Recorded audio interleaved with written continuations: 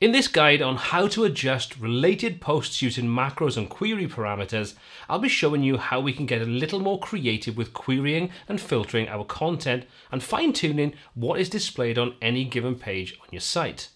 Now, while this is really only going to be able to scratch the surface of what you can do with this powerful feature in JetEngine, it should help shed some light on how useful this set of tools is, and with a little creativity, you can easily create some truly unique websites. But before we take a look at this in action, let me quickly introduce myself. My name is Paul C from WP Tuts, and I've teamed up with Crocoblock to bring you a series of tutorials on their dynamic tools like JetEngine and JetSmart filters. So now that we've got that out of the way, let's take a look at what we're going to be working on in this particular tutorial.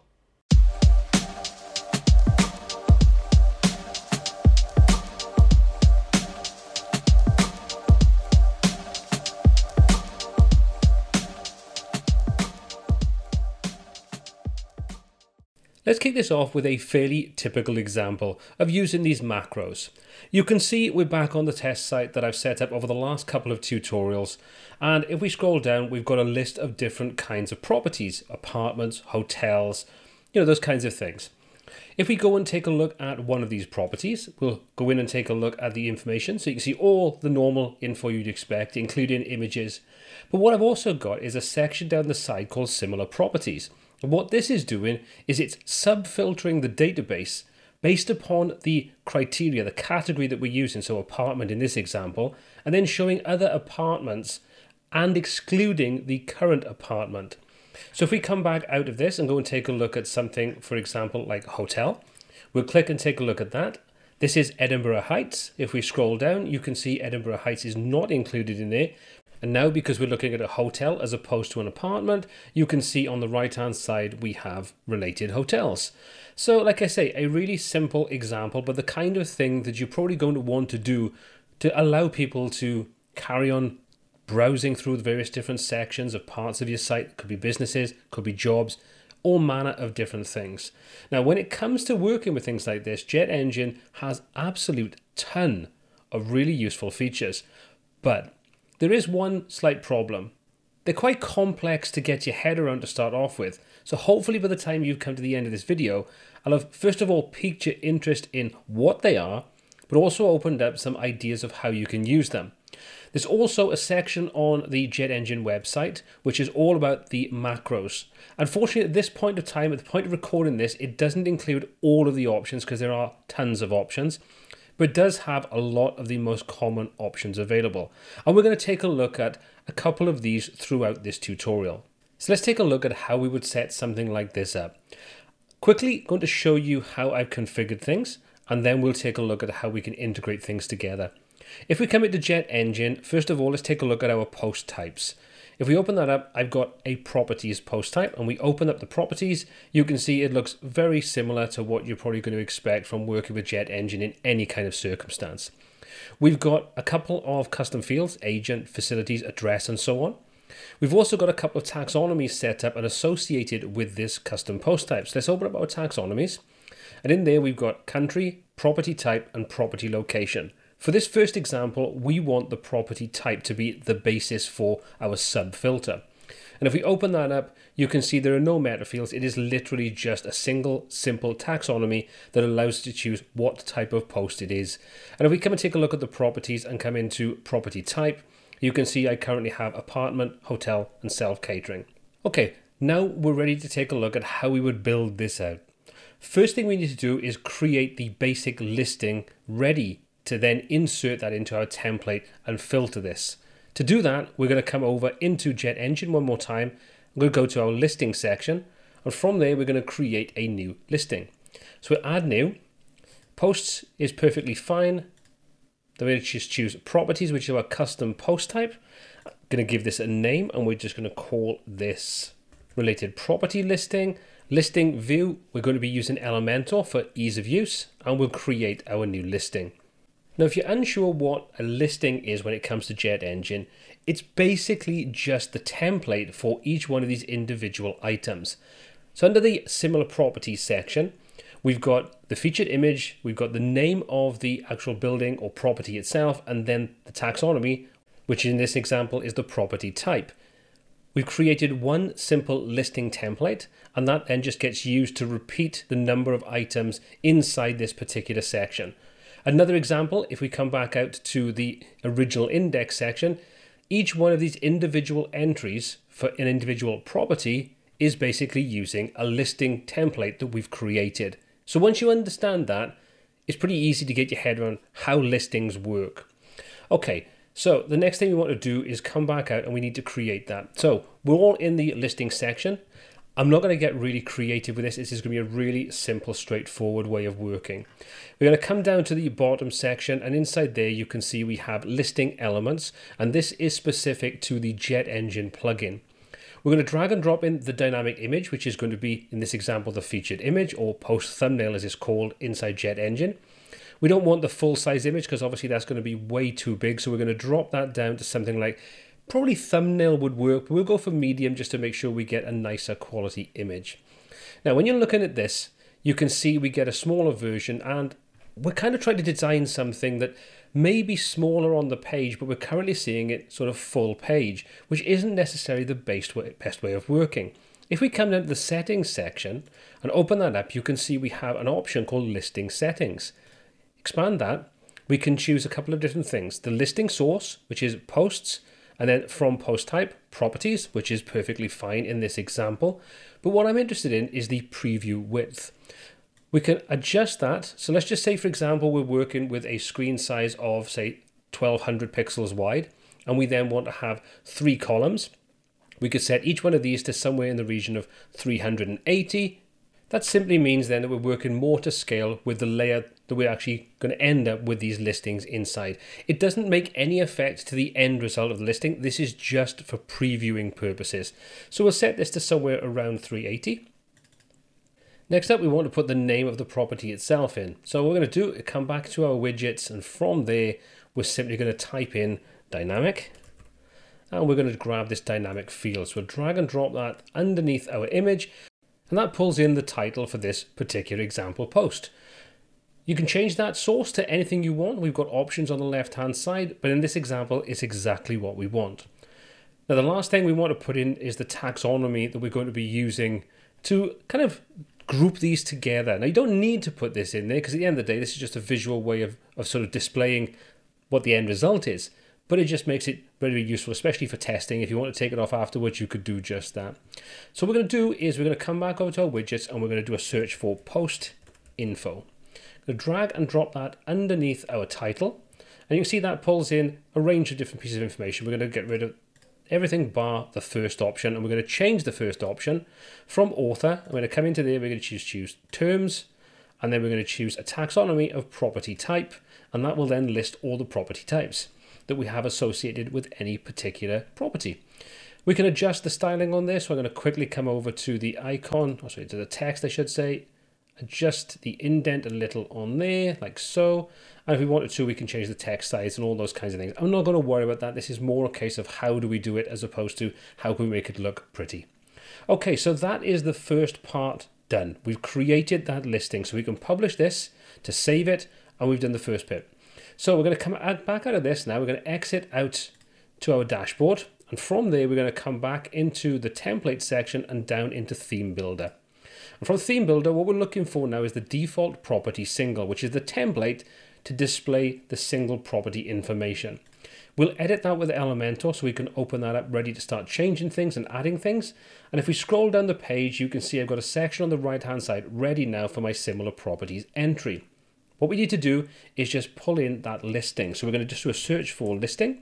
And there's our listing grid, which is again another one of those JetEngine plugin widgets. So we're going to drag and drop that underneath. And you can see that tells us there's nothing to display because we haven't set any queries, any parameters. So currently it doesn't know what to do.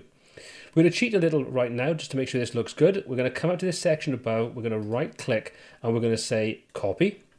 Come back down to our listing widget and we're going to right click and say paste style. And there's our styling pretty much done. So now we know everything is visually in keeping.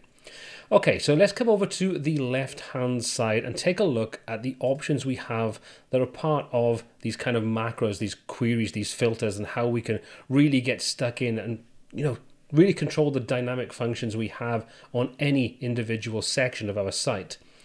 General, as its name would suggest, is all the general things you have to control how things are going to look. So we're going to quickly change a few things on here.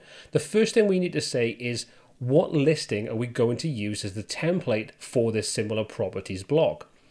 We'll expand that, and what we want to choose is the one we just created, which is the related property listing. We'll select that, and you can see that now just pulls in 6 examples using that template, and it looks terrible. That's because we still need to change a few things on here. We don't want 3 columns. We're going to set this to be 1 column. We're going to just specify we only want to have 2 posts in this example, but obviously you can set that to a different value. You could randomize this if you wanted to. So if you had a lot of different posts, you could say, well, I want to put a random selection inside here. And for this kind of thing, where you may have lots and lots of different related properties, probably be a good idea to do it. Okay, so the rest of the things on there are all to do with just making sure everything looks good. We're going to leave everything as it is, but we're going to come down now and take a look at these next 3 blocks. We've got post query, terms queries, and user queries. It all depends on what you're trying to achieve to which one of these you would use. If you're trying to query something to do with posts, you'll use the post option. If it's a terms-based query, you use the terms query, and then you have the users query if you want to query things there to do with users. For this example, let's open up the posts query. Inside there, we have what looks like a very simplistic set of options. And it is, but underneath that simplicity, there is an absolute bucket load of power. We're not limited to just one query. We can stack queries and we can control how they interact with each other. So let's take a look at adding our first query in. We'll add an item, and you can see this says the first option we have is what type of query is this actually going to be. We'll expand that, and you can see we can choose between post and author parameters, orders and offset, tax queries, and so on. Lots of really useful options. For this example, we're going to choose the post and author parameters. When we do that, that now opens up a set of different options to allow us to configure this particular query. Now, what we want to do is, for this example, we want to exclude the first option, which is going to be, in this example, the post we're looking at currently. You can see we're looking at industry way, and then we've got similar properties, industry way. Doesn't make any sense. What we can do is we can include posts by ID, and we can exclude posts by ID. Now, you may think you're limited to only just putting in post ID numbers. As you can see, examples 12, 24, and 33. And certainly you can do just that. You can even dynamically assign different values by using the dynamic tags option. But what we want are these macros I've just been talking about. So we come back, you can see we've got these macros, all these different kinds of macros that do lots of different things. They're kind of like shortcode macros specific to JetEngine, but they are super powerful. So let's come back over into the page we're working with, and we're going to say exclude posts by IDs. But what we're going to do is we want to choose the current post we're looking at, because this is a template. So we're going to drop in the little code that we have there. Now you'll notice with all of these macros, they always start and end with the percentage sign. So what we're doing is saying exclude the posts by IDs, and we're going to just say to exclude the current post ID. So that's the first part done. That means now you can see on the right hand side, we no longer see this industry way. So if we take that back out, you'll see industry way comes back, and we no longer take that particular entry out. So let's put that back in. That's the first part done. So we're going to close that down, and we're going to say we want to add another item in. So we're going to add another item. So this is our second query. This one is going to be a taxonomy query. So we're going to open up the type again, and we're going to choose tax query. So what we're going to do now is we're going to just choose to make sure that we only see the ones to do with the current property type. As you can see, we're just looking at apartments and hotels, so that doesn't make any sense in this example. So taxonomy query or tax query is fine. The taxonomy we want to use to expand that, and this will now display any of the taxonomies, both normal default WordPress taxonomies like categories and tags, but also the custom taxonomies that we've created. So for our example, we want the property type. We're going to choose that option, and now we need to have some way of filtering it. Again, we're going to use one of these little macros. So coming down to the terms section, we're going to click inside there, and we're going to drop in our macro. So it says, again, opening up and closing with the percentage sign. It says current underscore terms. So this is going to use the current terms associated with this post we're looking at and then only display the relevant property type. Hope that makes sense. So we've now created that similar property section on the right hand side. We've told it not to display the current post. We've also set it to only display the currently selected property type. What else can we do? Well, let's just say we didn't want to list them in alphabetical order. We wanted to list them or sort them by some other order. Well, we can do just that. We can add a third query in, and this time we can choose something like an order and offset. So this is not so much a query, but more of a filter. So what we're saying now is that we can offset the posts by any value that we want. So if we had loads inside here, we could offset this by any number. 0 basically says no offset whatsoever. We've also got the order and how we want to order them. So you've got the normal ascending and descending option when it comes to the order, but we've got lots of different order type options. You can see there are absolutely tons inside there. We'll keep this really super simple though. Let's just say we want to just choose the name as an option, and you can see that now puts luxury poolside apartments first because it's set to be descending, but we can change that to ascending if we want to, and then we'll flip those the opposite way. So by stacking these different kinds of queries on top of each other, we can create much more complex queries and filters and offsets and all manner of really cool, useful things. We can also control how they work as well. Now you can see meta query relation is set to AND. So what that says is that query 1 and query 2 and query 3, for example, all have to be met. But you can change those if you want to.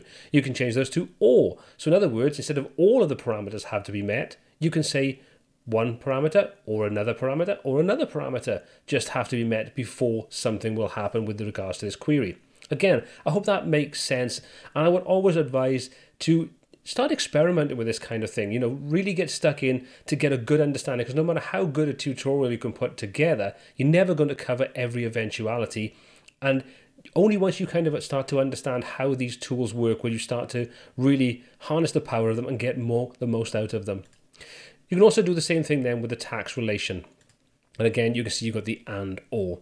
So really powerful, but hopefully what you can see is not necessarily as daunting as you may have first thought. Now before we wrap this up, let me just do one more thing. At the moment we're just looking at similar properties grouped together by their type of property. What if you wanted to do it by a type of property and in the same location? So for example, we're in Edinburgh for this example. We may only want to see inside the same type of property in the same location as this particular property. Well, we can do just that. When we create this taxonomy query to query the property type, what we can do is, for brevity, we can just duplicate that. We now have two versions of the same thing. Open up the second option, and the only thing we would need to change inside here is the taxonomy.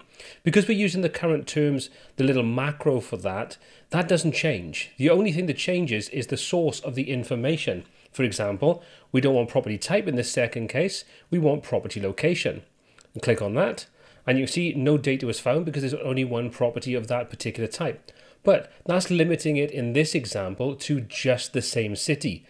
I've also got country set up. If you remember back to the beginning of the video, we had country as one of the taxonomies.